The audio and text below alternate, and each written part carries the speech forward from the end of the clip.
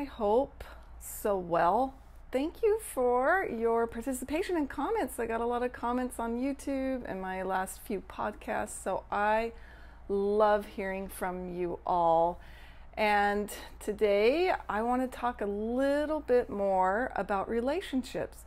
Whether you're getting ready to start a relationship or thinking about it, or if you are in a current one and you'd like to tweak some things, right? This podcast is for you. So I've entitled it Get Ready for That Relationship. That, not a new one or not your current one, just that. So it's all encompassing, all right?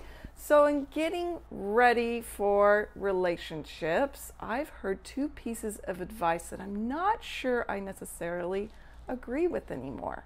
So the first one is don't jump into a relationship until you work on yourself. Don't even think about entering into a relationship until you're completely healed. Okay, so I get the whole work on self thing. I'm right there with you. I don't want you jumping to get into any relationships, especially if you have experienced some abuse or if there's like some real things that need adjusting before you contribute to a relationship. I'm all about that. However, do we grow? Do we learn? Do we change by just being ourselves and working on ourselves with being on with ourselves? I think I confused myself there. But basically, do you grow? Do you adjust by being alone? I'm sorry, but you don't really. Now, I get you can do some like profound soul searching, some thought work. Like I said, maybe there was some abuse, so it'd be good to heal, get some counseling, take some time for yourself. But in a general sense, I don't think you need to do the whole eat, pray, love experience before gaining a relationship. And if you think about it, for those of us in current relationships, there are probably plenty of things you need to heal from individually. But it's very difficult for the married person to say, hey, I need to find myself for a while and heal. Let's break up for a bit, and then when I'm all healed up, we can reconvene. Some of you who've had experience with major trauma or betrayal might be thinking this would be a good idea, but we don't have this convenience. And I think that there's many reasons for this. And one of them is that relationships are just one of the best places we can learn and grow the most. And so going back to my single friends, I've talked about before that it's up to you. And if you do get into a relationship, be honest about where you're at, or if you're just dating. Nobody said you had to commit right away. You can be honest and say, hey, I'm just dating and love to get to know you and start this fresh. I'm newly out of a long-term relationship or whatever it might be. Okay? So basically, if we waited until we were healed from past relationships, then we'd never date again. We'd probably never date again. Okay, the second piece of advice that I hear right after breakups and then entering, the dating world is it's all about choosing your next mate. Well, I'm very worried. I chose this buzzkill. I'm worried about my ability to choose the next person, or even not that. There's just so much worry and care that goes into the list of exactly who you allow to enter your life. Oh, I've got my list, and this time, make no mistake, I won't be making mistakes. And yes, we need to share some common values and have some shared ideas of goals in life. I mean, there is things that go into it.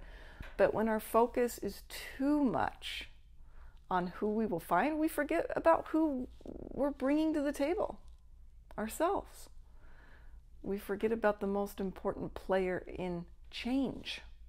So instead of being so worried about finding the right person, be the right person.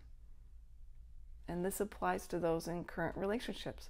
Stop worrying whether or not you're with the right person or kicking yourself for choosing this dud that isn't doing what you want one day or the next or whatever. And just be the right person. Show up. What are you bringing to the table? We focus so much on what we're lacking in a relationship. We focused on the other so much that we rarely focus on what we are giving. Another question while you're in a current relationship or getting into relationships is, do we need to shift gears? So I'm convinced that the quality of our life equals the quality of the emotions we most experience in our life. And our emotions are so affected by our physical state, our energy. So I'm going to ask you, what gear is in your current relationship? Are you running in first gear in your marriage? How's your energy level? Is that kind of what you're used to? Because our patterns of emotions, we just go back to what we're used to. We go back to the pattern. So if we continue to do the same things, our low energy, our first gear, then that's what we'll get out of it. Plain and simple. So do you need to rev that up a bit? Do you need to put some energy into your relationship or into dating or into the person you are? Do you need to put some more energy in there?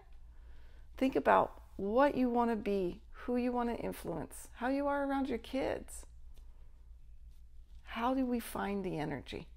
Well, that answer is in you. I believe that our energy and being tired is actually an emotion, and we can flip it. Okay? That will be in the next podcast. So, again, I know it's hard out there getting used to dating again, or it's even hard when you're in a relationship. But I know that when we work on ourselves and shift our energy a little bit, maybe you need to go out for a sprint. Change your physical state drastically so you can do something different in your relationship and see the change. I know it can work. We just have to do it. Okay? I believe in you. I love you guys. I hope you have an amazing week. Until next time.